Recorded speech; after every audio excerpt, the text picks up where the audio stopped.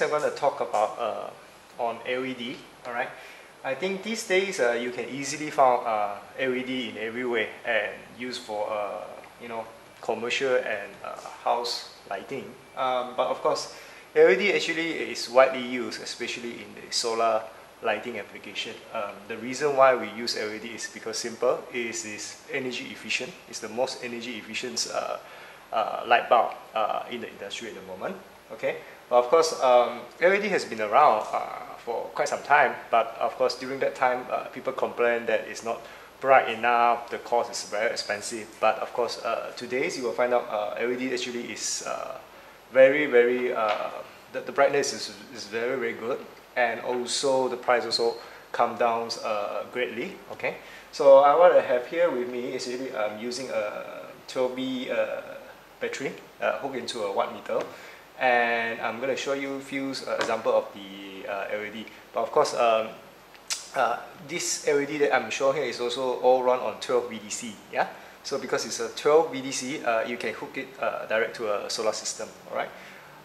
The first one I'm going to show you is actually a fancy type LED light. Okay. What is special about this light is actually is a LED. Okay. Why I call it fancy type is because this LED light is with a motion sensor. Okay.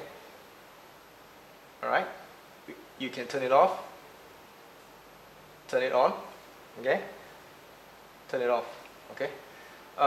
This is good is where you can install it somewhere, let's say as a downlight, especially in the toilet. If you after done your business, you can just without touching the on-off switch, you can turn it on, slide it a bit and turn it off. Okay. This guy is roughly consume about 1.2 watt only. All right, 1.2 watt. It's good, especially use it for certain lighting application. You don't want to use it, you can just turn it off. All right. The next one with me is actually LED light bulb. Okay. Using 5 surface mount LED. Okay. And probably just gonna hook it up. All right.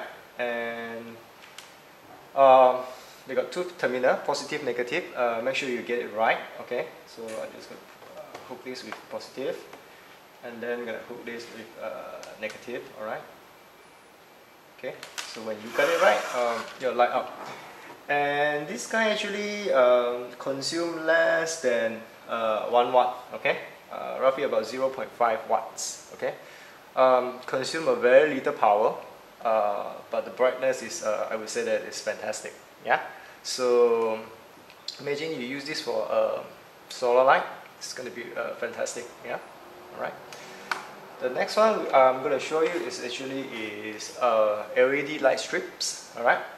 This one is the waterproof version. Okay. Basically it's waterproof. At the back there come with the 3M's adhesive. Okay. You can just remove the adhesive. All right. Remove it, and you can stick it anywhere you like.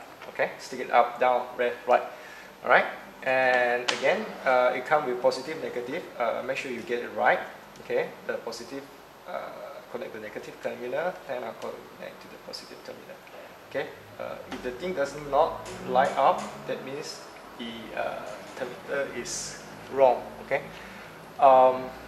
it comes with many colors. Okay, this one we have with me is actually white color. You have yellow color, amber color, red, blue, green. Basically it comes with RGB as well. It come in the row of 5 meter, but what I have here with me right now is actually less than half of meter. Okay, and it consumes roughly about 3.7 watts. Okay, I think this is roughly about 600 mm. It's very good to use it for downlight. Okay, all kind of lighting application. All right, well.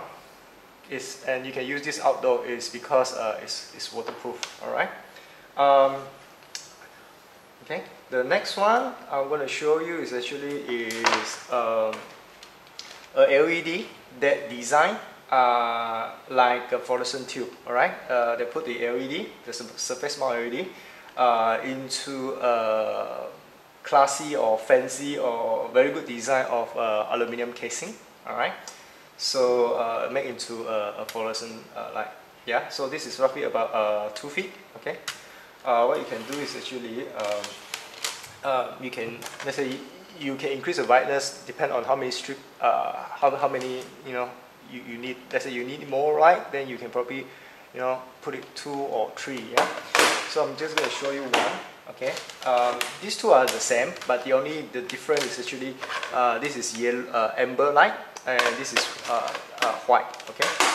Basically, when we say amber, not really amber now these days. It's more like a warm white. Yeah. So it's a bit warm white. Okay, so I'm gonna connect this into the right terminal.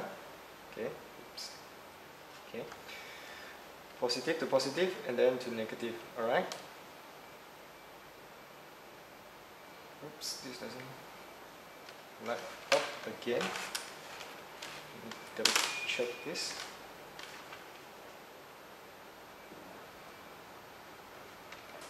All right.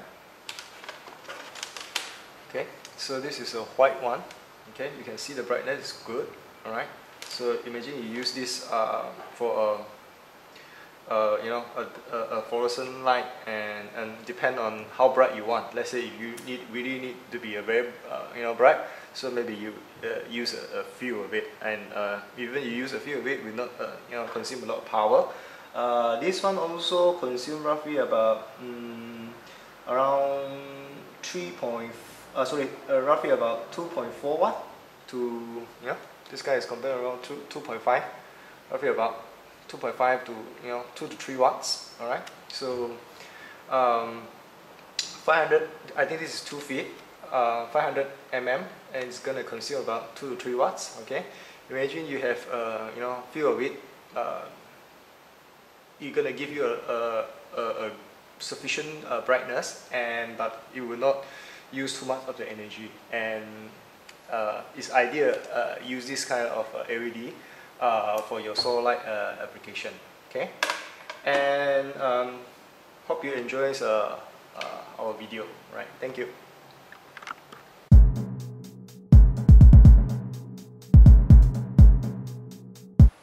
Okay, just to show you one more time how's the sensor light is, how to turn it on. Okay.